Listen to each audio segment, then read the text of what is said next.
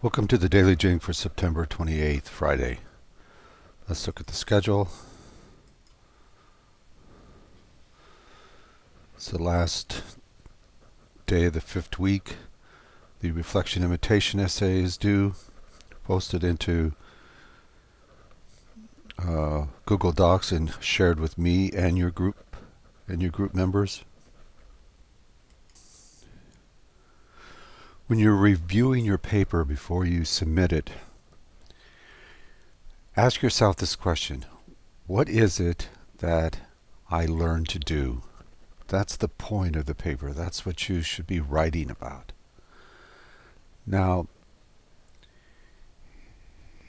if what you learned to do,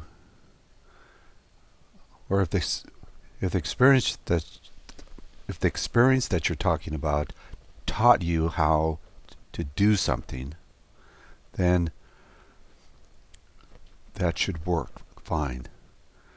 Because the myth you're writing has to have three components: a predisposition, some previous knowledge, and an experience where you put the first two items together to learn to do something. You don't want to just narrate an experience of where you learn something. You have to show us how it happened.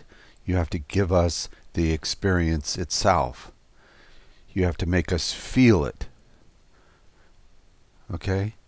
That's what I'm looking for. And you make us feel it by combining this predisposition with the previous knowledge. You have this idea that you don't know something, and then you hear about how to do it, and you can't see it, you can't understand it until you get into experience where you're actually doing it, and then you refer back to that previous experience, and then it becomes clear what you have to do, and you do it.